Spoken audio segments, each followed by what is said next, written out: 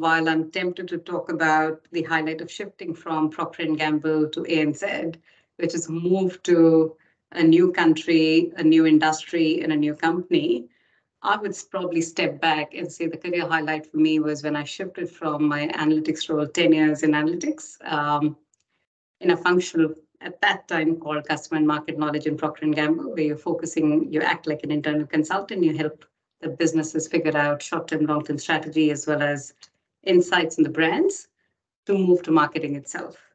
That was absolutely the highlight. The reason it was a highlight was because it helped me just grow and stretch as an individual.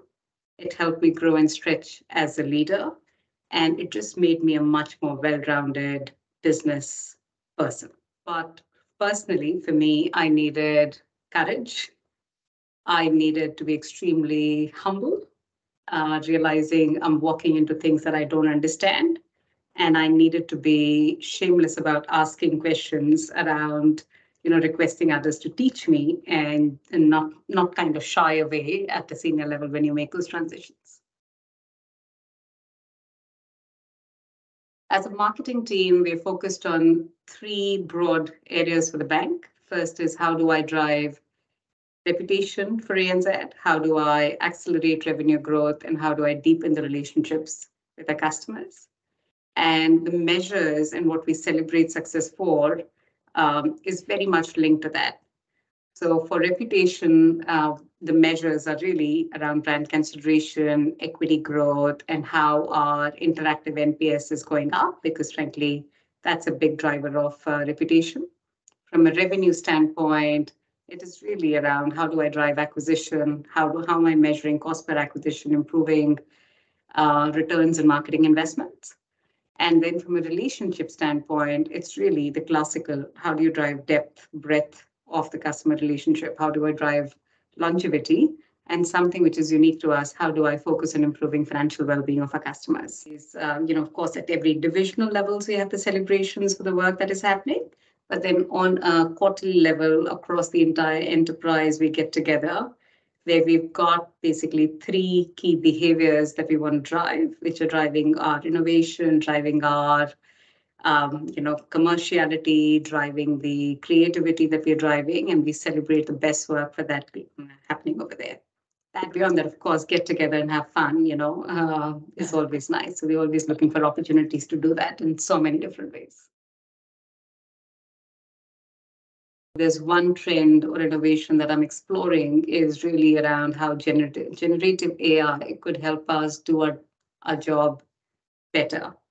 What do I mean by that? Frankly, all of us have got more ideas that we can execute, more ways in which we as a team could be delivering value for our customers or for our business partners or our shareholders.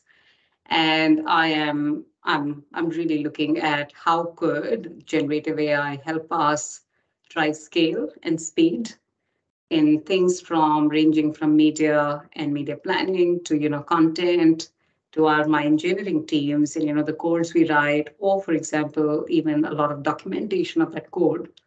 How could we use the technology for that in a way which is safe and secure? So I think the 11 consecutive rate rises have really made our teams, and frankly, not just the marketing teams, but the entire bank, refocus on the consumer from every possible lens. And we are very, very fortunate that we are sitting on a lot of data about our customers and our customer behaviors ourselves directly. And therefore, I would say there are 3 things that we are trying to do. The first one is absolutely try and walk into the shoes of our customers. So that number 1 of walking into the shoes of the customers will help us really just anticipate the changes ahead and be on trend as things change. The second one is better leverage the full breadth of our portfolio of products for the needs of different segments, because just like COVID hit different segments differently, we are seeing these 11 rounds of rate increases affect different customers differently, and we need to be able to figure out what's best for each one of them. And then third one really is how do we convert that understanding and our entire portfolio into stronger campaigns and stronger plans. Knowing that so many people are really thinking about should they stay or should they leave, or find a new home for their home loans. Our New Zealand team has created this beautiful campaign which just captures that exactly with the classical song, Should We Stay or Should We Go?